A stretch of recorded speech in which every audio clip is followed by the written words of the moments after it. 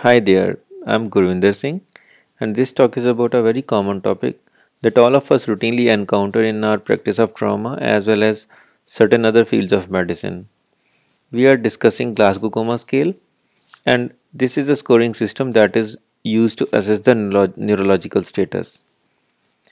This discussion will describe what GCS is and what was the need of such a scoring system. Next, we will see how it is assessed in a patient. As is common, improvements are added to the original to make it better. After hinting about these modifications, we shall discuss the purported shortcomings and the topic will conclude with a hint about the references. Imagine having to communicate over the phone to your colleague about the neurological status of a person with head injury. How can you precisely tell her how is the level of consciousness of this particular patient? It may sound perplexing, but this is the exact issue that Teasdale and Janet addressed in 1974 by proposing the scale we now know as Glasgow Coma Scale. Initially, the focus of this scale was to assess the level of consciousness in persons with acute brain injury and in comatose patients. However, subsequently, this scoring system has been expanded to various non traumatic conditions also. The scale is very simple way to assess the level of consciousness. We basically record three components on a scale, and these three components are the best verbal response, best eye response, and the best motor response. Let's just briefly discuss what are the steps to record the Glasgow Coma Scale. The first step is to check for any conditions that may impair response of a patient. We need to ensure that there is no any periorbital injury that may interfere with eye opening. There is no any tracheal tube, be it endotracheal or tracheostomy, since these would not allow phonation. We also need to know if there is any limb injury that may involve fractures. Such conditions would hamper free movement in response to command or pain. We also need to check if patient is being ventilated mechanically and has muscular paralysis medications administered. Next, we need to observe the patient. We see if he is awake or lying with the eyes shut. We may observe if there is any tracheostomy. Such observations help in making accurate assessment. Next, we stimulate to see the patient's response. It is these responses to stimuli that are recorded. Even though it may sound complicated, it is pretty much possible to finish one set of recording in less than a minute in an average patient. Let's discuss each of the headings in detail. The first and the simplest is about the eye opening. We need to know whether, and the maximum score in this category is 4 and the minimum score is 1. Most all of these categories have minimum score of 1 and the maximum score varies. For eye opening, the maximum score is 4 and we assign a score of 4 if the person is able to spontaneously open the eyes, like he is lying in the bed and watching around with his eyes blinking on regular intervals and he is looking here and there. This is spontaneous eye opening. We call it a score of 3 in eye opening category if he opens eyes in response to sound but then again tends to drift back to say sleepy sort of condition or he tends to doze off. But if you again call his name or you don't talk to him, he again opens up the eyes. So this is he is having a score of E3. E2 is in response to pressure or painful stimulus. We may press on his nail bed and see if he opens his eyes or not. This is a bit of nociceptive stimulus which we are offering him, and in response to the pressure or pain, if he opens the eyes, then we assign a score of E2. And score of E1 is that if there is no any spontaneous or provoked eye opening, the person is having his eyes closed and is not opening eyes in response to any stimulus or even verbal commands or spontaneously. And we assign a score of E and T if eyes are not testable.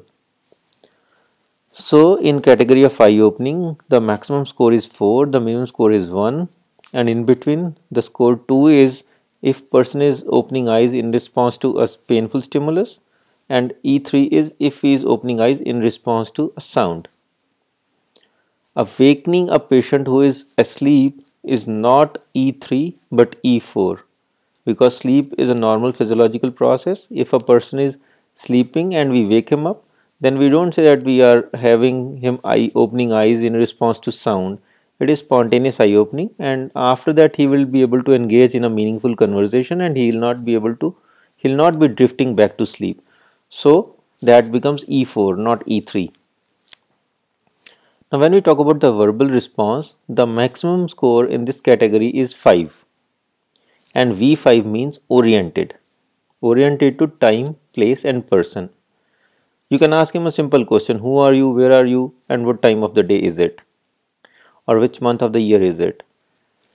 If he is able to answer these questions in a coherent manner and in a proper manner, then he is oriented to time, place, and person.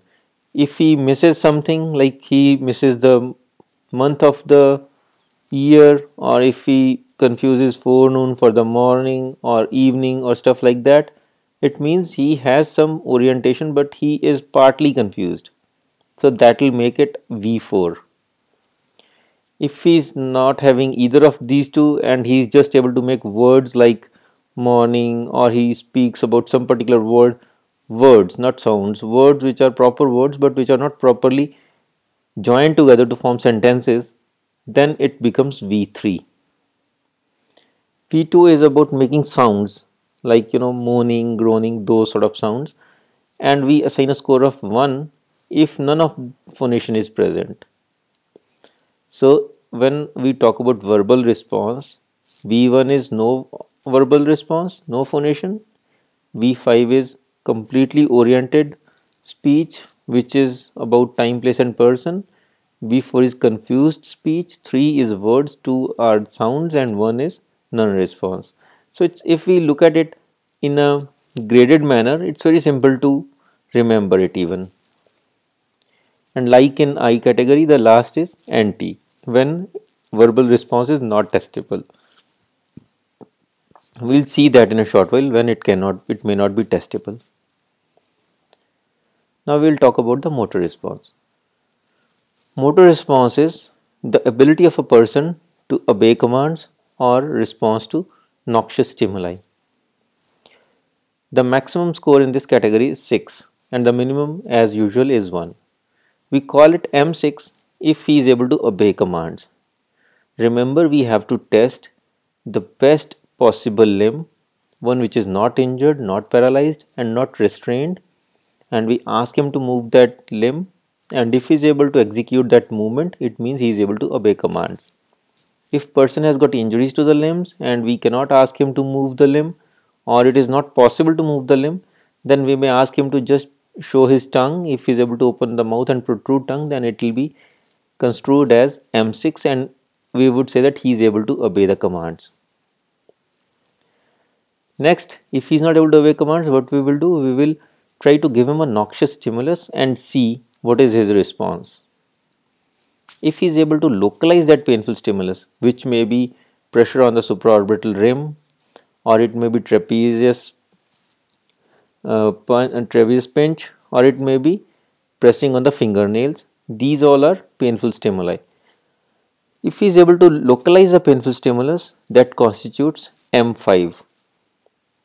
M4 is the normal flexion withdrawal response.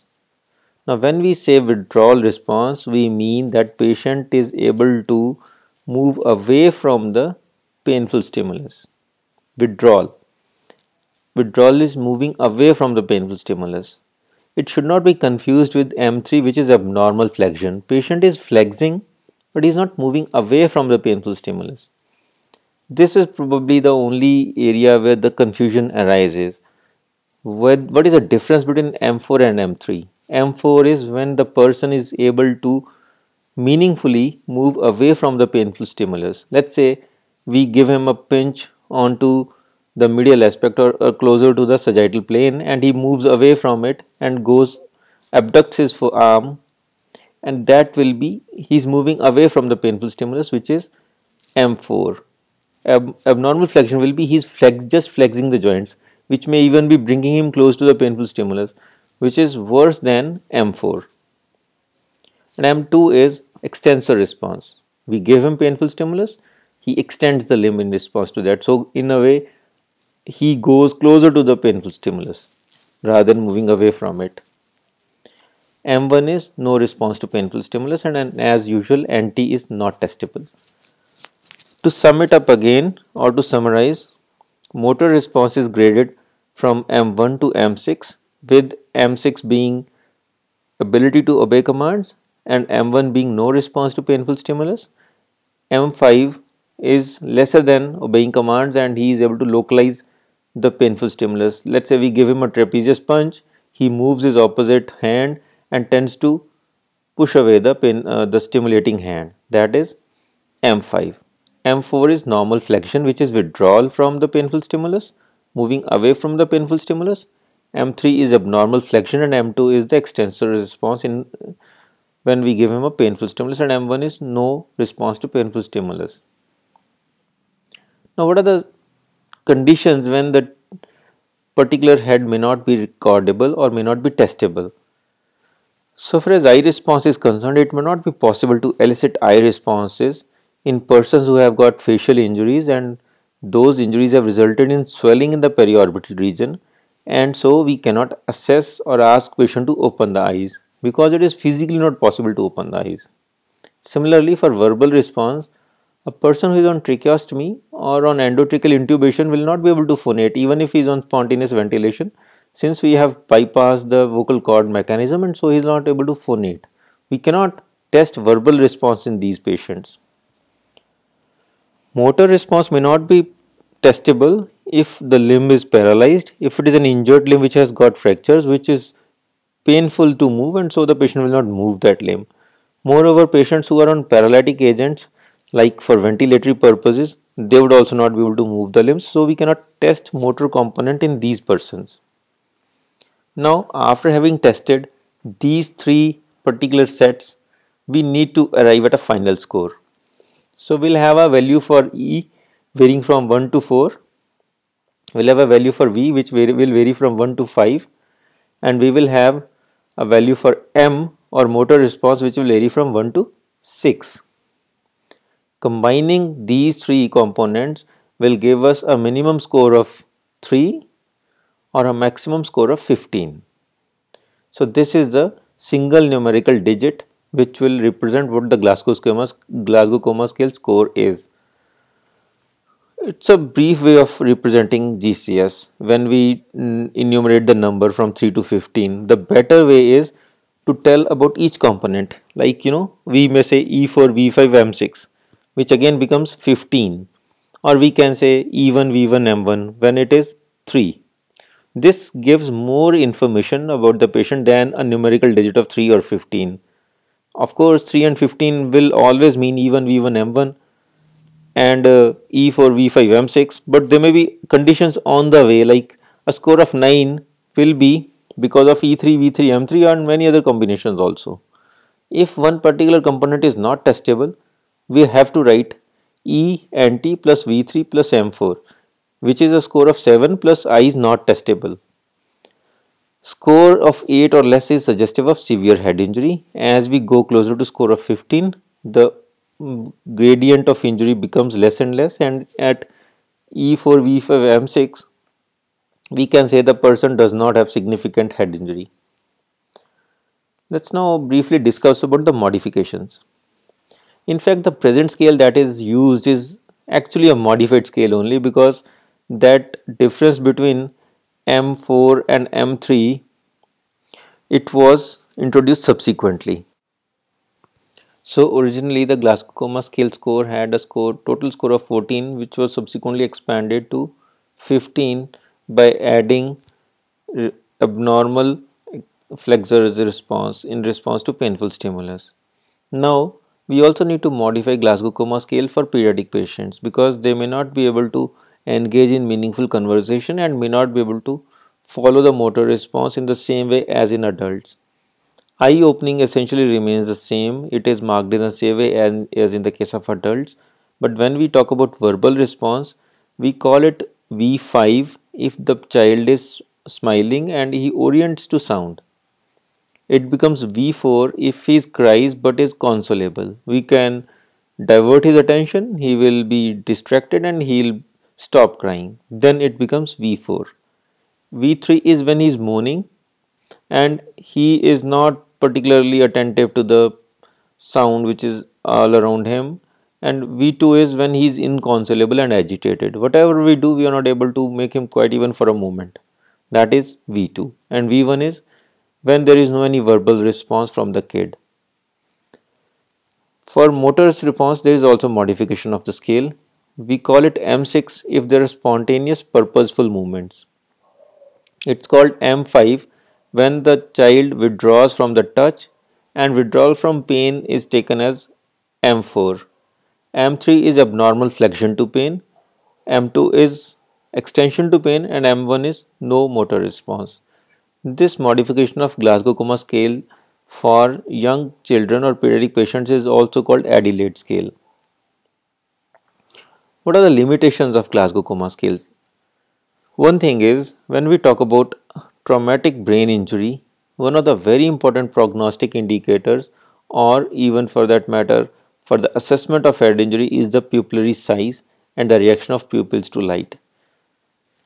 Unfortunately, Glasgow Coma Scale does not include pupillary size or reaction of pupils to light in its assessment, so they need to be assessed separately. Moreover, for brainstem and injuries to medial longitudinal fasciculus and about the coordination between the various nuclei in the cranial nerves, there is another component called Doll's eye movement which is not taken into account. Additionally, when there are concomitant injuries which need tracheostomy, or there are facial injuries, the person is quadriplegic or paraplegic, or he has been put on paralyzing agents for ventilatory purposes, it's usually not possible to fully implement the Glasgow Coma Scale, and whatever score we get is not as nice as it would have been otherwise. So in these persons who are critically sick, the Glasgow Coma Scale score may not be applicable because of other limiting factors. This is in brief about Glasgow Coma Scale, and we can further get very nice information about it from their official website at glasgowcomascale.org. This site has been developed for commemoration of 40 years of Glasgow Coma Scale score in practice. It has got very lucid description and a nice video about how to assess and ascertain the Glasgow Coma Scale score.